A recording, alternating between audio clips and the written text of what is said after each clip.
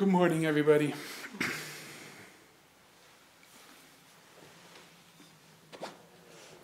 I wonder what your relationship to meditation is. How do you feel about it?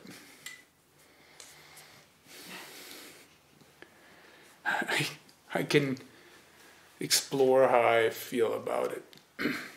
Now, just to open up a territory, maybe you feel excited about it. You have heard, in particular if you're new, you've heard that it's really helpful to calm the mind, help you with concentration, make you more composed, compassionate human being, warm-hearted. And there's research to prove it. So then you get really interested. It's like, how do I do it? What's the right approach? Do I do it this way? Do I do it that way? You experiment. And generally you're optimistic that it will deliver these results, like that. And then on the other hand, maybe particularly when you've practiced for a while, you might be a little bit disillusioned about the whole thing. It's like, geez, my body is still kind of achy. It's like, these certain pains I have don't go away. The emotional patterns that I thought would dissolve keep showing up. And generally speaking, it's like not much is happening. It's a little boring on top of it. And maybe it's just a waste of time. Because there are these real world problems. And while I'm sitting on the cushion, nothing gets done about those issues.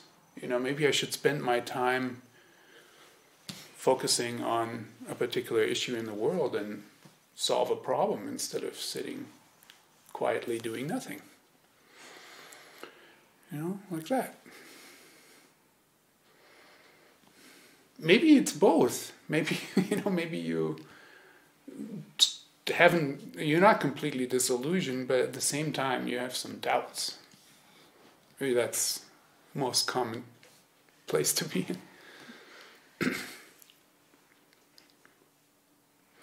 Now, what I find interesting when again, it's just contrasting some attitudes. I think they are manifestations of the same mental posture. And it's, the expectation that meditation is a means to an end, that it will deliver a result. So you can be excited about that promise, or you can be disappointed when it doesn't come. So what if we try out a different mental posture and say, meditation doesn't solve any problems at all. This is where, you get frustrated. Meditation isn't good for anything, so why should I do it? So what if meditation actually isn't about delivering solutions? It's not about delivering results. It doesn't solve any problems. It does have, and I'd like to talk about that today, it does have the capacity to change our relationship to problems. It's like you can learn to be very willing to have problems. And that's a different kind of solution. And that doesn't mean we're kind of like, we're willing to have the problems and so we ignore them. It's more like we're willing to have the problems and become actually more realistic about what it means to solve problems.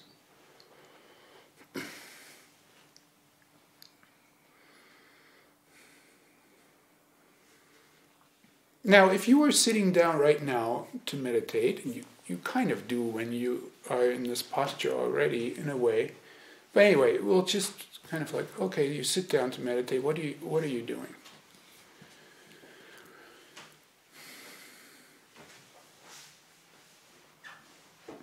You're arranging your lower body in a way that allows you to support an upright spine.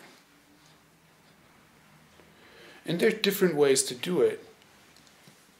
But most of all, it's kind of like a craft to find out for ourselves what that means. Like, how can I sit in a way that allows me to invite the spine into uprightness?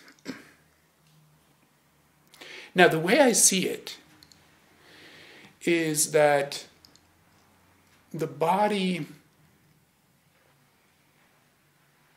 how can I say this?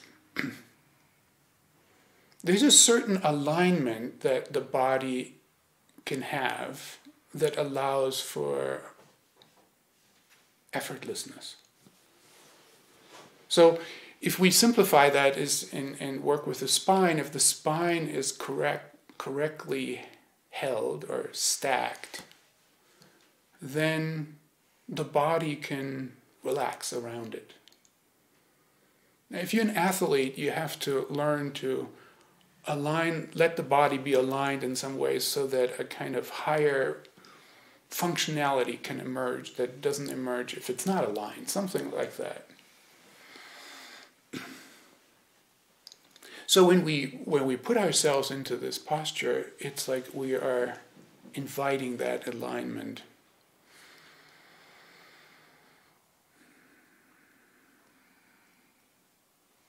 At any moment in time, again, I'm just presenting a view that I have from my own practice and of course from teachings and stuff, but it could be different.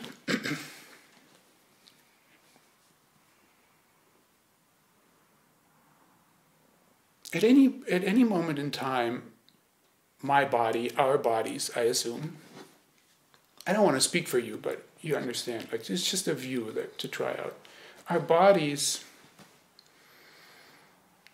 express what's going on with us physiologically, emotionally, and mentally.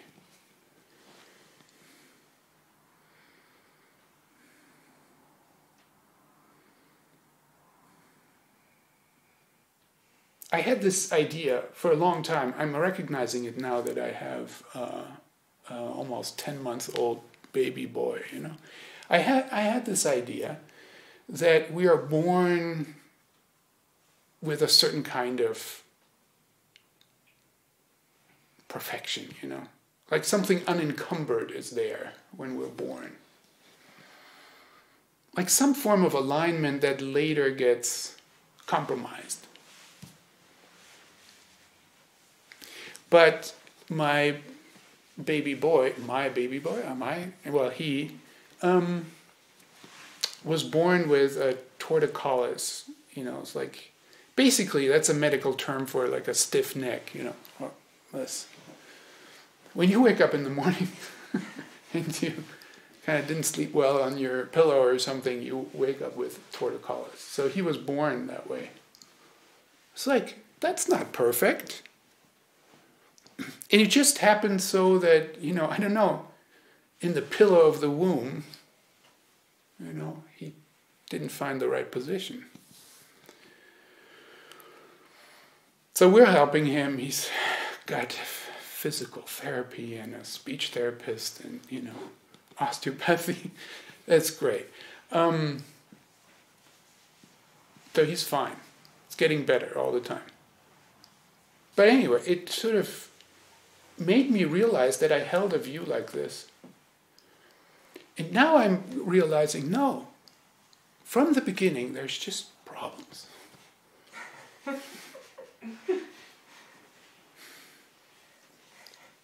I have some stories about my birth, and it wasn't perfect. And so is everybody, you know? And then some situations are much more challenging than others. You know, when your babies are born with a genetic disease or with, you know, all kinds of malfunctioning parts of the body, etc. So this perfection that we're seeking, that we're desiring, actually I think doesn't exist from the beginning.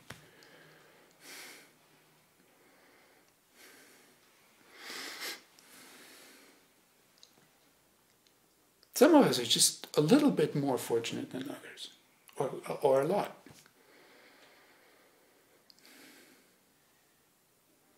Now emotionally, then you have this body and it is placed in the world and in an environment with parents and social circumstances and etc. You can fill in the blanks. All the causes and conditions of life. And then certain ways that we relate to those causes and conditions and create certain patterns, emotional patterns, and they become kind of chronic. Well, that's also represented in our body. Muscular tensions and, certain ways we are twisting away from stuff, or leaning into it.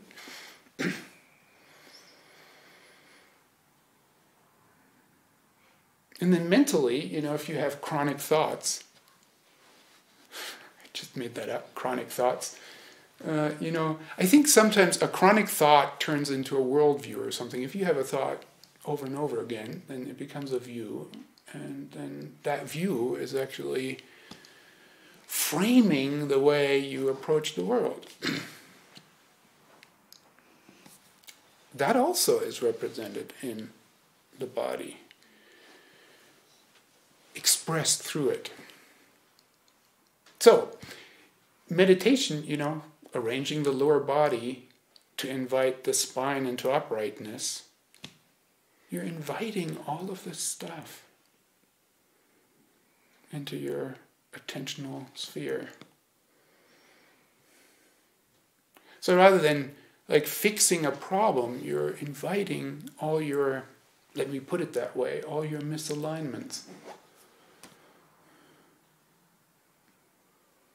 Who wants to do that? Well, we want to.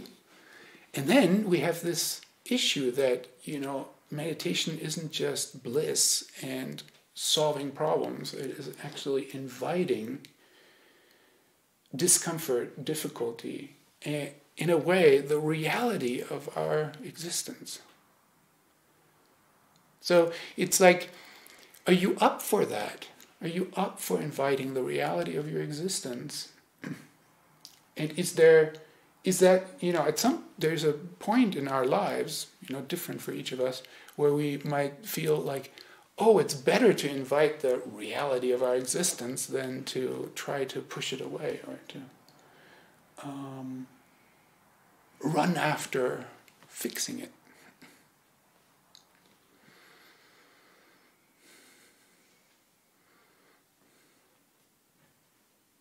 So every time I sit down, I rock myself into uprightness. Either you really do it or you kind of feel it inside.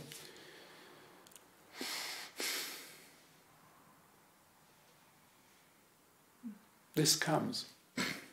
But it doesn't come as clear information, like, somebody's showing you a video about, this is what's going on with you. Just, learn about it. It's more like it comes as this, I don't know, it's just a feeling. Again, this is my view. The information is all there, but not sorted out yet. It's coming all at once.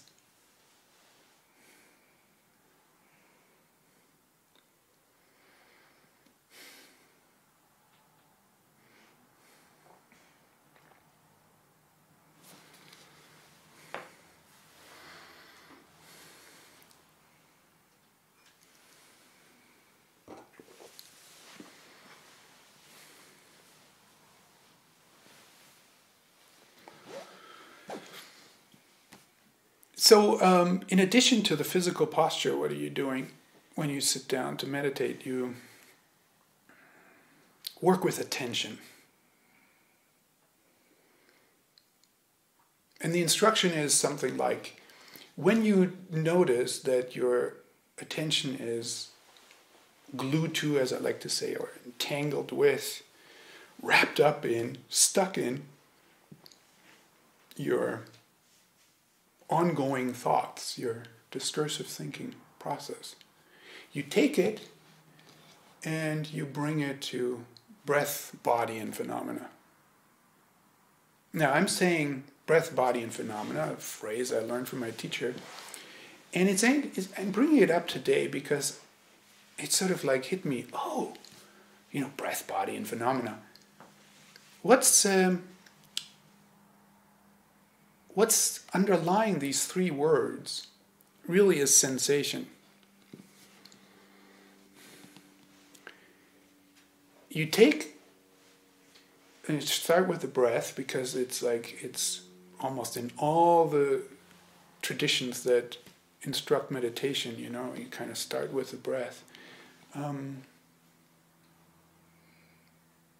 It's kind of a non-controversial approach.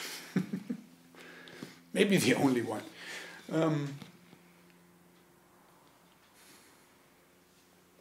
You notice that attention is glued to your thinking process.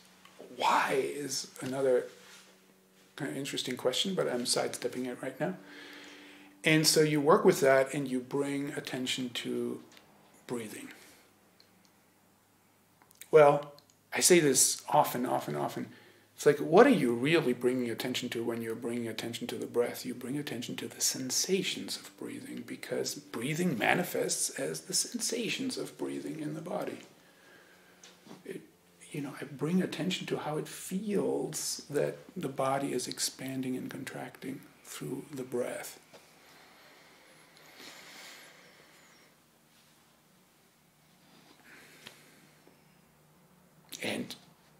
And if you practice breathing in this way, through being clear that you are attending to the sensations of breathing, then through breathing you start to attend to all the sensations of the body, because breath isn't just limited to the lungs, it kind of penetrates into the whole body. Physiologically it does through oxygen, but also perceptually for us. I can breathe into my leg. Whatever that means, it makes sense as an experience. So with the breath, attention can travel into the leg, or it can travel into the arm, or into, the neck, the ears. I'm just doing that right now. Ears. You can feel the body from the inside, so to speak. Okay, so the sensations of breath, the sensations of body, and then phenomena, bringing attention to phenomena. So I look into the scene, what am I seeing? There's color, form, shapes, when I listen, there's sound. I call this also sensation. So instead of having attention wrapped up in your thinking process, we can learn to bring it to the sensations of breath, body, and the phenomenal world.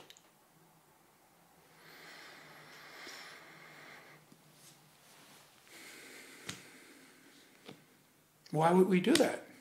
What's important about it?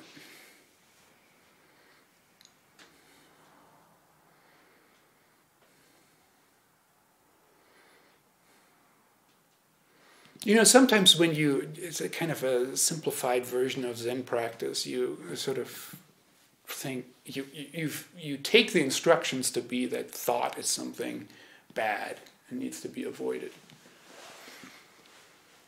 But obviously that's just not the case.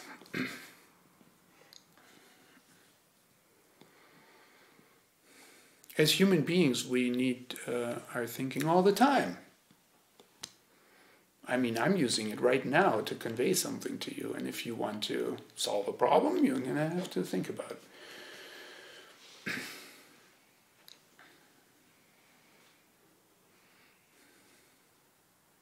But there's something we should recognize, right? So there's this famous saying that, or let me put it this way.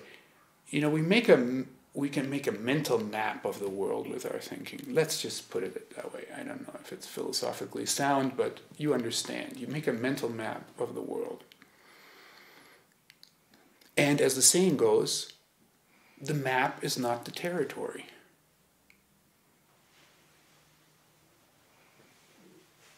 Some Polish linguist said that, and I can never remember his name. Starts with a K, but Polish names, as Aga knows, for us non-Polish people are impossible to pronounce. So anyway, Krzyzewski or something like that. The map is not the territory. So when we have thoughts about the world, about our life, about problems, anything, right? The tendency is to believe those thoughts, to take them as, to not know that the map is not the territory, but to confuse the map with the territory and say, like, this is how it is, this is what the world is. If you have chronic thoughts, you really start to believe them. And I think we believe our thoughts in ways that we don't even notice. It happens to me sometimes. It's like, oh shit, I've been practicing for quite a while, and I know how to talk about it, and then I realize, oh, I actually believe this. Okay, so it happens all the time.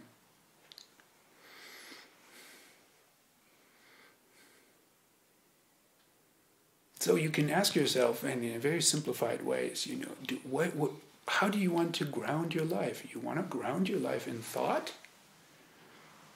In the map, or do you want to ground your life in the territory? So when we bring attention to breath, body, and phenomena, we're opening up the world to appear to us fresh again. It's disturbing because, as I said about the body, when you sit with an upright spine and your life comes with everything, you don't understand. When you look at the world outside of thought, just, with sensation, you don't understand anything. It's disturbing. We want to understand. If you don't understand, you're not in control. So you want to understand.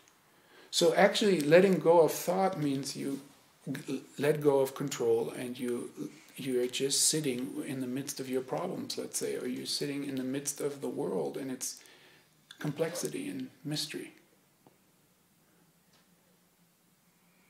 This is quite disturbing, actually.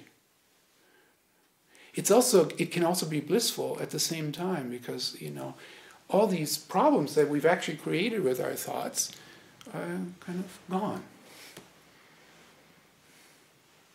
And at the same time, it feels like now I don't know what to do at all. I've mentioned this to you, or some of you, before. It's like one of the most telling experiences I had about this was I was sitting Zazen, and then I got up, and it felt like I didn't know how to walk anymore. We sit and then we do walking meditation. And it felt like, so now how do I do this? Anyway, it's disturbing. It sounds like an exaggeration right now when I tell this story, but it felt like, I don't know, some pattern had let go of, like my normal way of walking, and it felt unfamiliar.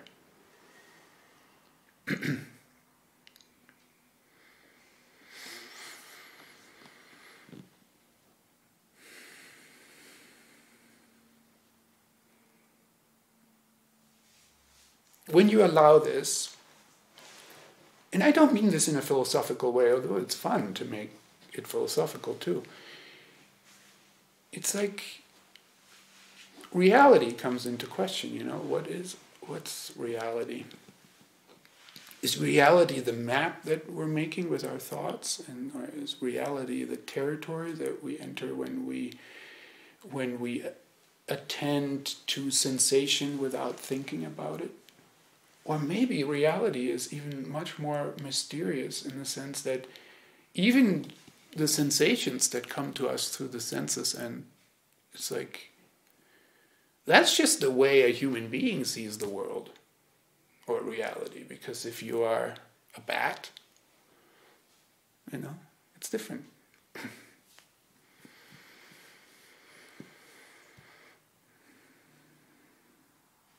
There's this famous essay, that's why I'm saying bat, what is it like to be a bat? Which we can't know.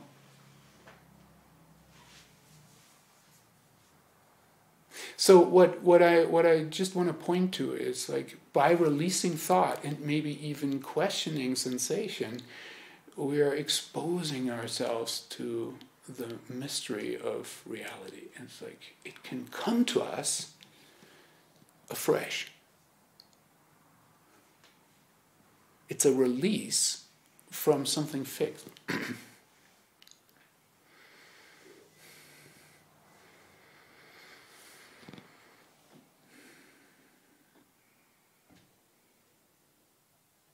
In my last talk, I quoted Suzuki Roshi, who said, when you become you, Zen becomes Zen.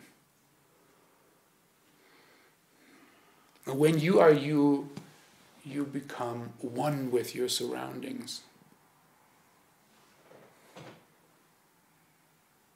And I pointed out that, there's something strange about this quote. That's why it's intriguing. But it's like, when you become you indicates that we can be ourselves without really being ourselves. Like, we can be alienated from ourselves, and we actually have to become ourselves. How do you make sense of this? Well, I said, the discursive thinking that creates our narrative self, that's a certain kind of you. That's the you that is living with the map that is being made. And then there's this other you, which is maybe what I've pointed to all through this talk. It's like a you that is releasing itself from this map and opens up into the mystery of reality. When you become you, Zen becomes Zen. When you are you, you become one with your surroundings. Now, I don't know, is that some mystical experience? Like, becoming one with our surroundings? No separation, non-dual. Yeah, it can be that way sometimes, I think. No, I know.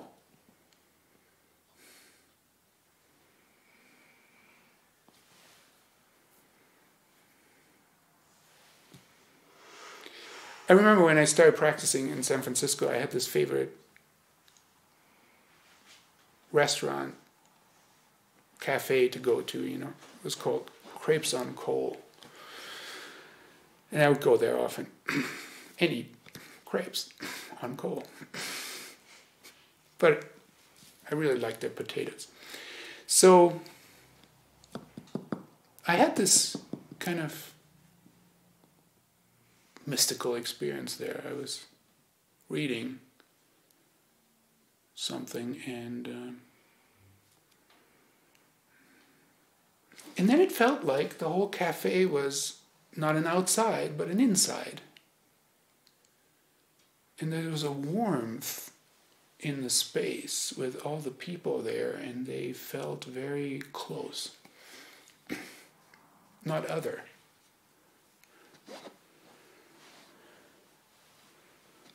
When I reported this at one point early in my practice to my teacher, he said, "Oh, you were just, kind of emotionally open." And I felt like, really? It seemed so significant. Anyway, if I give it the benefit of the doubt, he just didn't want me to get attached to this experience.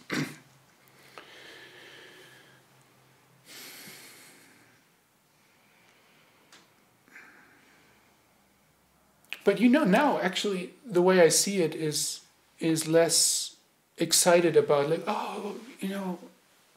something changed in my way of being in the world. More like when I look into the scene, sometimes I forget, but when I look into this scene, I realize this is where I am right now.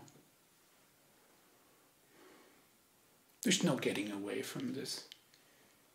You can walk out the door, but then I'm there.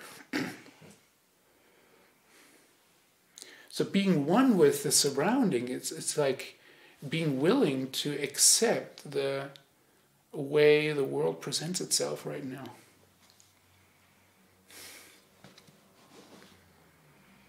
Instead of fighting it, or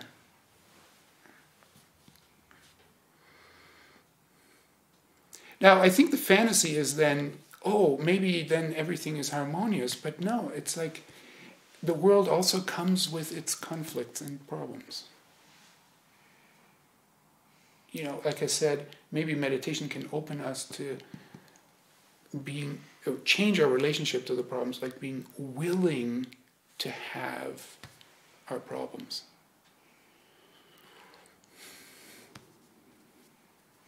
So today I want to add to the quote, because Suzuki Roshi also says in this particular chapter, he says,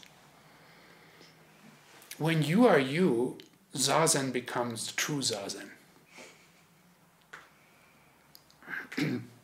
Zazen becomes true Zazen. When you practice Zazen, your problem will practice Zazen. And everything else will practice Zazen too. When you practice Zazen, your problem will practice Zazen.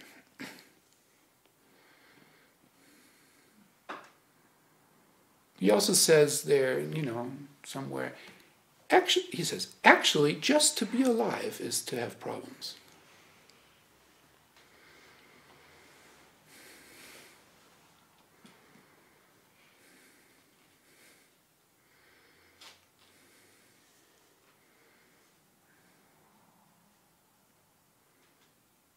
No, in problem-solving theory, yet such a thing exists, you can make a distinction between puzzles and problems. And puzzles are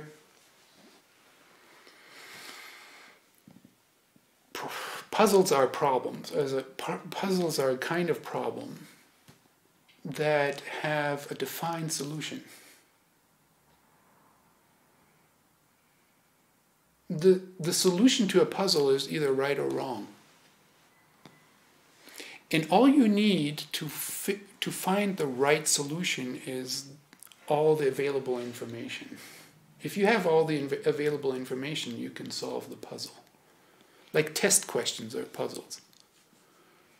If you have the information, you can give the right answer.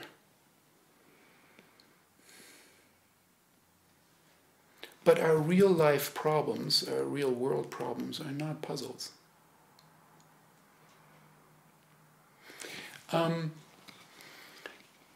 Maybe that's actually why people solve puzzles as a relaxation, you know? Like, because you can trust that this problem that you give yourself by trying to solve a puzzle actually has a solution. It's like, it's so defined. It's relaxing, because life is not that way. I don't know. I don't find this just amusing. I find it, this can change a view. It's like, because, you know, we live in this pandemic. The other day I realized, wow, it's starting to really annoy me. There's been so much change in my life, you know, that I won't go into this story, but it's like, it was great. It's like pandemic, it gave me space to write a book, and with the help of some of you here in this room, you know, come here, renovate the center. It was great. Nobody was disturbing us. We had all the time in the world. And now I feel like, geez, it would be nice if, you know, people could come. Now I know this is very unique to me, and I know that other people have been bothered by the pandemic for good reasons, much more than I have. But anyway, I had finally had this like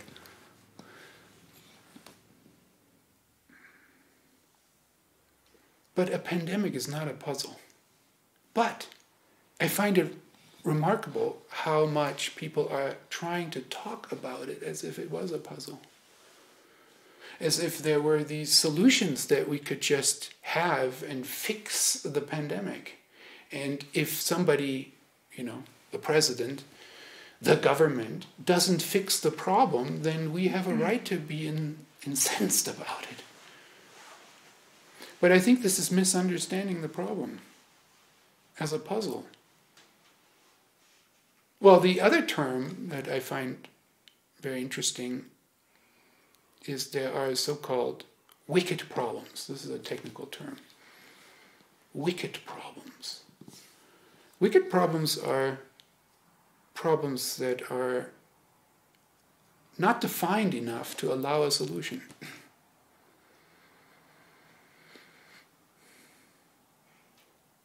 They often don't have solutions, or if there are solutions, they are not right or wrong, they're only better or worse. And when you start solving a wicked problem, you realize that this problem is just a symptom of other problems, and you don't know where to start. If you want to solve this problem, it feels like you have to solve all problems in the world. And the biggest problems are like that. Global warming, poverty, social injustice. They can't be fixed. As I like to say, they can only be lived. How do you live these problems? And this is where meditation can help, I think. It's like this willingness, as I've just talked about in various ways, this willingness to have them is the first step.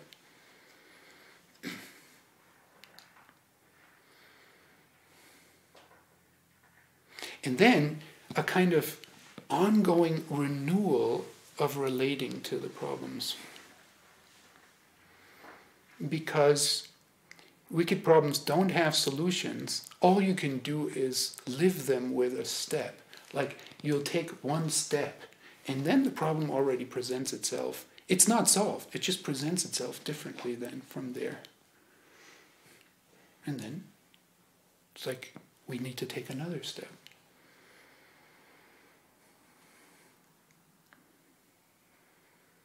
So to be willing to be in this process of just taking steps with our problems.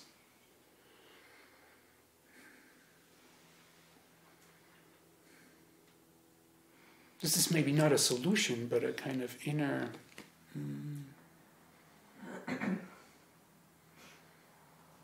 a certain inner posture in which something can feel more rested, less upset.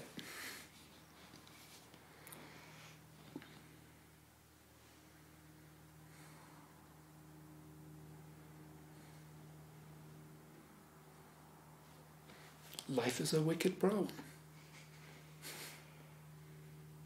Thank you very much.